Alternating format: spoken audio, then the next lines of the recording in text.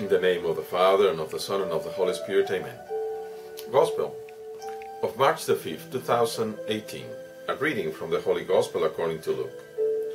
Jesus said to the people in the synagogue of Nazareth, Amen, I say to you, no prophet is accepted in his own native place.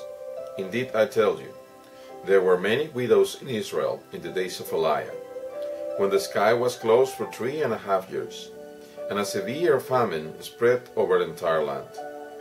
It was to none of these that Elijah was sent, but only to a widow in Zarephath, in the land of Sidon.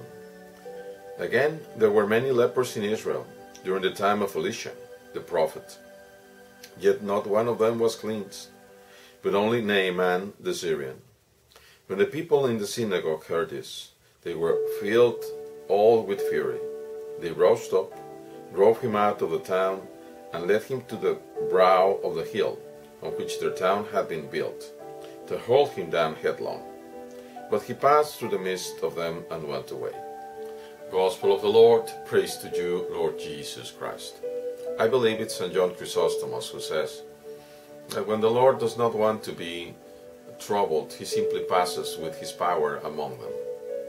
Yet the Lord allowed them to take him there, to show us their anger, their rejection.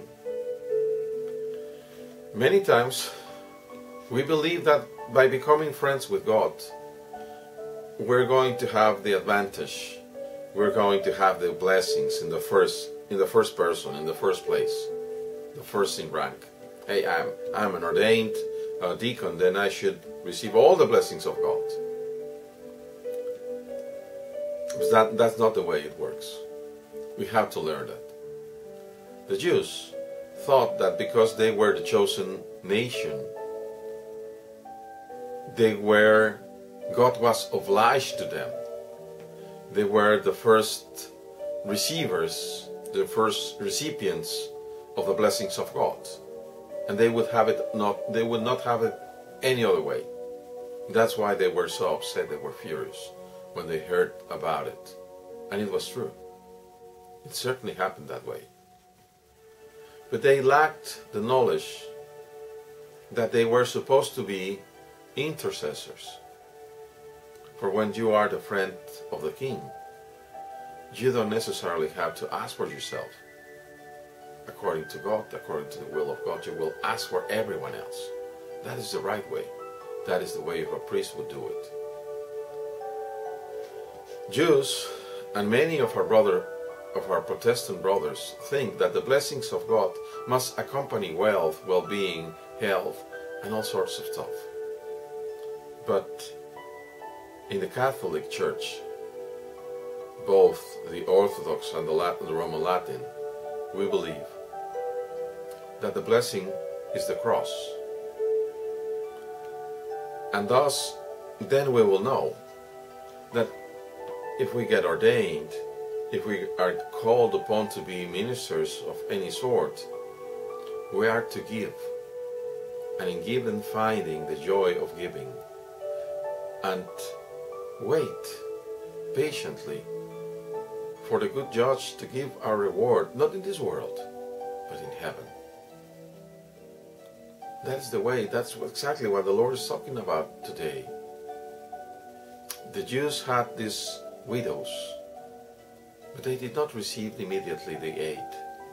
It was a foreigner, the same as with the leper, Naaman. And we, dear brothers, should pray to God to become humble, that we might have a humble heart, a loving heart, that we might be praying day and night for everyone, not only for our family. It's so egoistical, it's so short-sighted. There's a bunch of mothers and fathers that all pray for the children, for their family. But what kind of charity is that? What kind of love is that? There's a bunch of ordained ministers that would only pray when they're paid or for the ones that they love, but they don't really pray for those that are in dire need, because they don't know them. And how are they going to know them if they don't allow themselves to know them? If they don't allow themselves to be light and kindled by the love of God for everyone on the face of the earth. That is what we are called upon to be, intercessors. May the Lord be with you, and the blessing of God Almighty, who is Father, Son, and Holy Spirit, descend on you and remain on you forever.